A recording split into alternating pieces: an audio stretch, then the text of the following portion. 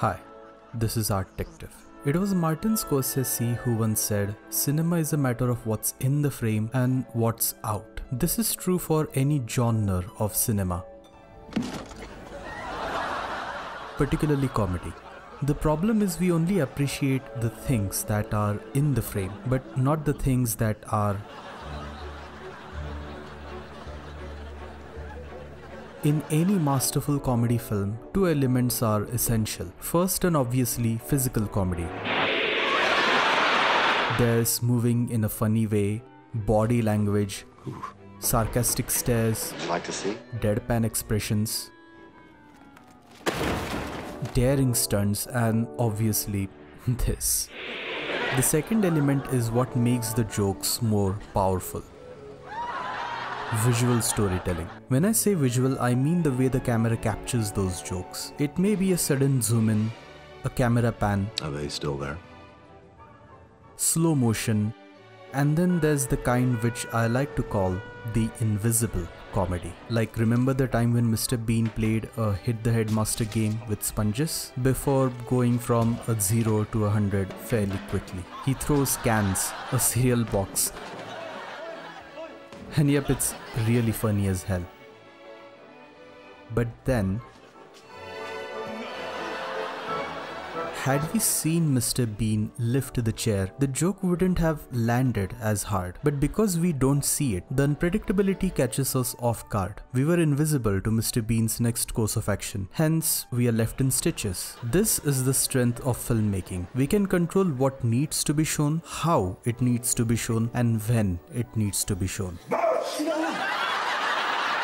Now, don't get me wrong, Rowan Atkinson is an absolute genius. His physical comedy, one of the greatest of all times, is unmatched only by his inspirations like Charlie Chaplin, Buster Keaton, and most notably Jacques Tati.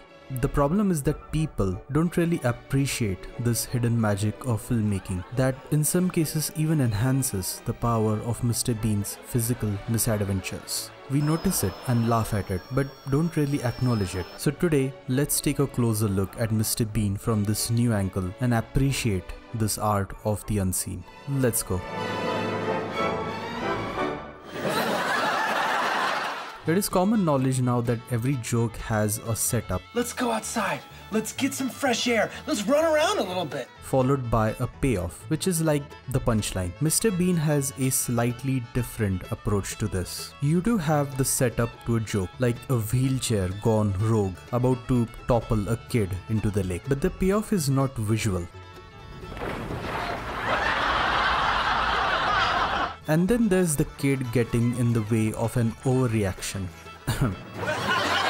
Funnily enough, the jokes don't stop there. And in the same way, we forget about the kid in the lab by the time we are in art class, so it's funny when this happens.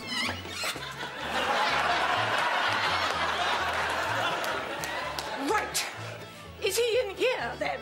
This is the style of Mr. Bean. The jokes do play out in the same format as all jokes do. But there's a missing link, which is always visual. We know what exactly has happened in that link, but it's left out visually. Of course, life will be so boring if you always follow the rules. Why not bend the rules even more, like having the setup be completely invisible to the audience, so that the final punchline, when exposed, comes out as a hilarious twist. 426, please. One of the many running gags in the show is this notorious blue Reliant Regal, who is like an antagonist to Mr. Bean, or maybe vice versa, given how much he suffers. It's notorious because, you guessed it, we never see the driver. Unable to judge the true intentions of the driver, we the audience feel an air of mystery and unease. The same uneasiness that makes Mr. Bean resentful of the driver. Now, why does this work? Why does not showing something make it even funnier? This has to do with POV. No, I mean point of view. The first point of view is of course that of Mr. Bean. Sometimes Mr. Bean remains oblivious to the chaos he is unintentionally causing. So this ignorance becomes part of the joke. The next point of view is that of other characters. We know what is going on, but when we switch to another perspective of that same event, the absurdity of it all really stands out. And the final point of view is that of the audience itself, which is probably the most important. You see, Mr. Bean is, as put by Atkinson himself, an anarchist. I always imagine him as a 9-year-old boy. That's how I always see him.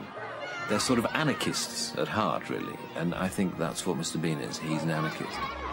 He'll obey the rules as long as they suit him. He can sometimes be mean, cruel, ignorant of other people's problems, and make matters way worse. So to underline this chaos, Mr. Bean makes it unpredictable by keeping things out of the frame. The frame itself is like a glass window peering into the world of Mr. Bean, and the audience is looking inside with fascination at the many antics that unfold. As soon as Mr. Bean leaves the frame, the audience waits in absolute anticipation as to what he is going to do next. As soon as he enters back, Thank you. the audience is left in stitches. Point of view matters because it makes something relatable when it is in our vision, but it takes a whole nother meaning when it is not. Because our imagination is stirred, we become active participants of that world, and this is instrumental in making us feel the chaos and unpredictability of Mr. Bean. Now, Mr. Bean is not the first work of filmmaking to do something like this. It's just that Mr. Bean has perfected this technique to cleverly serve the character and story itself. It is an integral part of the story, even if it is mostly remembered for its physical comedy. So remember, next time you're watching Mr. Bean, just ask yourself, what is in the frame and what is